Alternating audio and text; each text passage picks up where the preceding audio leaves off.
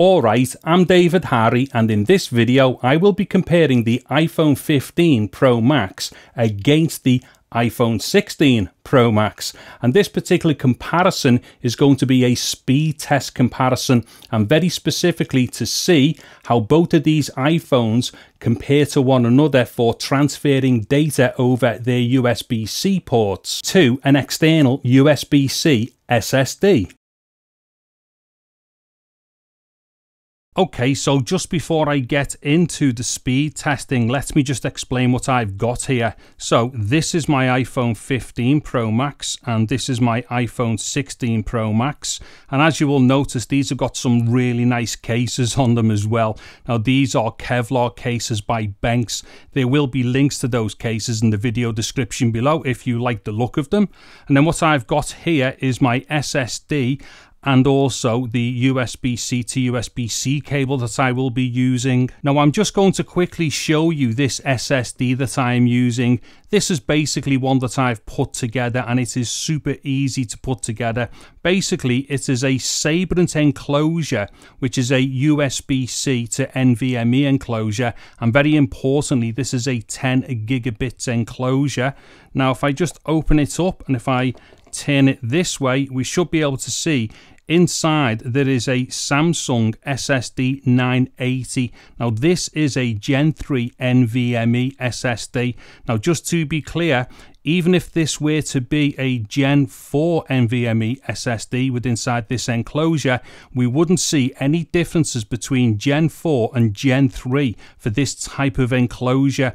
And the reason why is because both Gen 3 and Gen 4 NVMe SSDs are going to be a lot faster than the actual bandwidth that this USB-C enclosure is capable of, which is 10 gigabits per second. Now don't forget, 10 gigabits per second equates to 1250 megabytes per second, and like I say, both Gen 3 and Gen 4 NVMe's will easily exceed that speed. However, there is another reason why I'm using this particular SSD, and the reason why is because I have tried many Gen 4 NVMe SSDs within these types of enclosures, and none of the ones that I tried would actually work when connected to an iPhone 15 Pro Max, and that is simply because between the Gen 4 NVMe SSD and the enclosure, there is just too much power required in order to operate them. So like I say, this one here is perfect because it does work. Now let me just close that over there. And then also what we've got here is a 10 gigabits USB-C to USB-C cable, which actually comes with the Sabrent enclosure. Okay, so the first phone that I am going to test will be the iPhone 15 Pro Max. Now just quickly, as we can see here, it is actually connected to the SSD, and hopefully I can keep both the phone and the SSD straight. What it is, this cable wants to push the SSD sideways. However, we can see that it is connected. Now what I'm going to do here is go into the Files app, and the first thing I will show you is how much spare space that I've got on this iPhone. Now just remember, this iPhone has got 512 gigabytes of storage. So I'm just going to tap on my iPhone there, and then I'm going to tap Get Info. Now as we can see here, this has basically got 160 gigabytes of used space. So obviously the amount of free space here that we've got is tons and well enough for doing this particular test. So let me just click on Done there. Now what I'm going to do is just show you what is actually on the external SSD, and the external SSD is actually this icon here which says 1 TB exFAT. In fact, on that point, the SSD has been formatted to exFAT, and in my tests as well that I've done before doing this video, exFAT runs slightly faster than APFS. Now as far as APFS is concerned, if you're just sticking completely to Mac, then you may want to use APFS because of its advantages within Mac OS. However, for portable SSDs, exFAT really is the better of all the formats because you may want to use your SSD in things such as Windows computers and such like. Anyway, I'm just going to tap onto there. Now, I've got a folder here that says speed test files. If I just tap into here, there are a number of different folders and files in here, which are all basically either video files or picture files, which is typically the type of stuff that people might want to be transferring to and from their iPhones with an external SSD. Now, what I'm going to do here is to just show you the total file size of the folder. So I'm just going to do a long press here, then I'm going to tap on Get Info. Now on Get Info here, as we can see, this is saying that the total folder size is 100.05 gigabytes. Now the exact size of that folder is actually 100,047 megabytes as measured per Mac OS. So that particular measurement of 100,047 megabytes is what I will be using during my calculations for the bit rates. Now another point to make here, all SSDs and all storage use base 10 for their storage measurement. So basically what that means is there are 1,000 megabytes in a gigabyte and 1,000 gigabytes in a terabyte, so on and so forth. And that will be what I will be sticking to within these calculations. We no longer use 1024 for measuring like disk space and file size for disk space and stuff like that. Anyway, I'm just going to tap on Done here. So the first thing that I am going to do is to copy that folder from the external SSD to the internal storage of the iPhone 15 Pro Max. So in effect here, what I will be doing is testing the write speed of the internal storage of the iPhone 15 Pro Max. So what I'm going to do here is just tap on the folder. I'm going to select copy. I'm going to come back on the browser. I'm going to go into on my iPhone, which is obviously the internal storage. Now what I'm going to do is to paste this folder into the storage area here and then hit start at the same time with this stopwatch. And then what we will do is get a timing for how long it takes to transfer the entire folder. So let me just try this, hold on. So I'm going to hit paste and start, hopefully at the exact same time. Okay, so that was roughly the exact same time. Now what's going to happen here is obviously this will take a little bit of time, so I'm going to speed through this. However, as soon as that folder is kind of like, you know, populated onto that spare space there, I will then hit stop. What you'll also notice is that there is a circle at the top here which starts going like blue. So that's the indication as to how fast the data is transferring over. However, I will hit stop once the folder kind of goes solid here. So let me just speed through until this is actually transferred over.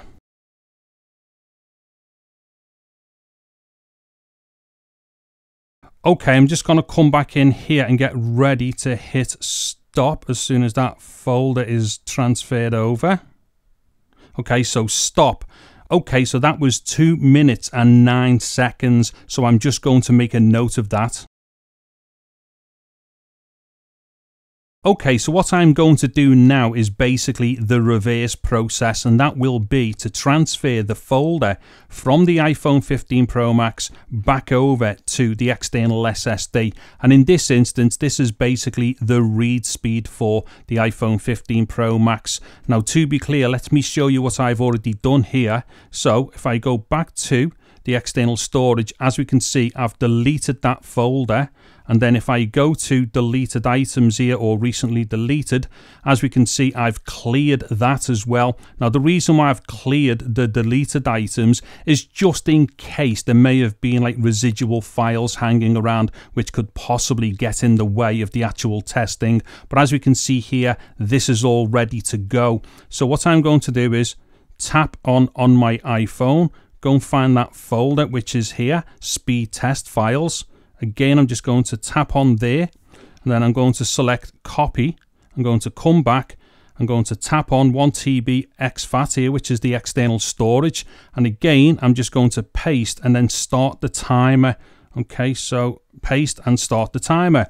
Once again, I will let this run through. Then I will come back once this blue dot here has actually filled up, because right now the folder looks blue. So I'll have to take the indicator from when the blue dot fills up.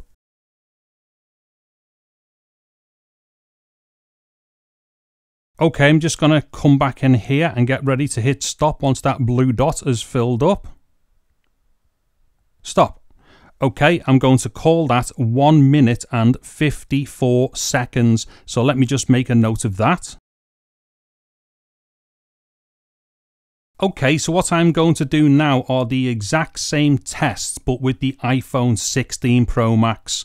Now, as we can see here, the SSD is connected to it. And let me see if I can get this to stay straight again. In fact, actually at this point, if I just turn this to the side, as we can see, there's the new camera button there, which definitely tells us that this is the iPhone 16 Pro Max. This SSD just doesn't want to stay still, unfortunately. Hold on. Okay, that'll have to do. Right, so the first thing that I'm going to do here is once again show you how much spare space that I've got. Once again, bearing in mind that this particular iPhone 16 Pro Max is also a 512 gigabyte model as well. So if I just tap on my iPhone there, sorry, wrong thing. If I long press on my iPhone and then tap on Get Info, so as we can see here, about 118 gigabytes of space has already been used. So that still leaves us tons of space for doing this test. So what I'm going to do is just click on done there. Now, once again, the first thing that I will do is to transfer the folder from the external storage to the internal storage of the phone. Once again, this will give us the right speed for the internal storage. Let me just see if I can straighten that up a little bit more. Okay, so I will go into the 1 terabyte external drive. Once again, long press on the folder. I'm going to tap on copy. I'm going to come back here. I'm going to select on my iPhone for the internal storage. And then once again, I'm going to tap paste and then hit start on the stopwatch at the same time. So go. Okay, now once again, what I'm going to do is to wait until the folder here turns blue and then hit stop.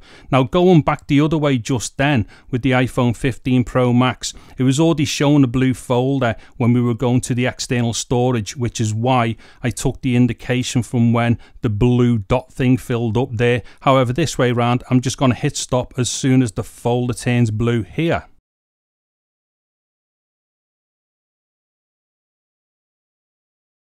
Okay, I'm just going to come back in here and get ready to hit stop. Stop. Okay, so that took 1 minute and 48 seconds. I will just make a note of that. Okay, so once again, I am going to do the reverse, as in move the folder from the internal storage of the iPhone 16 Pro Max to the external storage.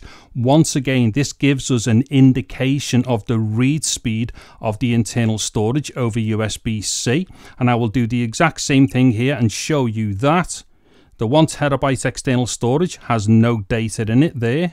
Let me just come back here and I'll just show you that in recently deleted, there are no files in there. Just quickly again on this point, the reason why I make sure that any of the files have been properly deleted is just in case, you know, there could be residual files that may like interfere or something, you know, pre-cached files and stuff like that. However, as we can see, there are none.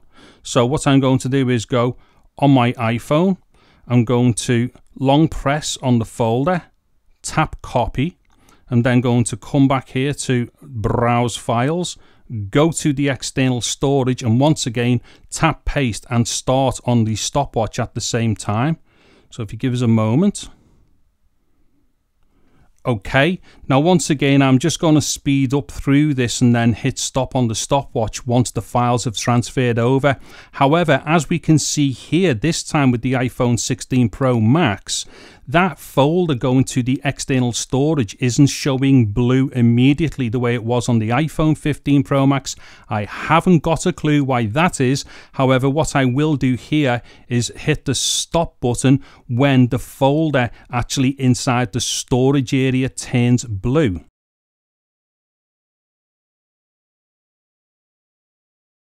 Okay, I'm just going to come back here and get ready.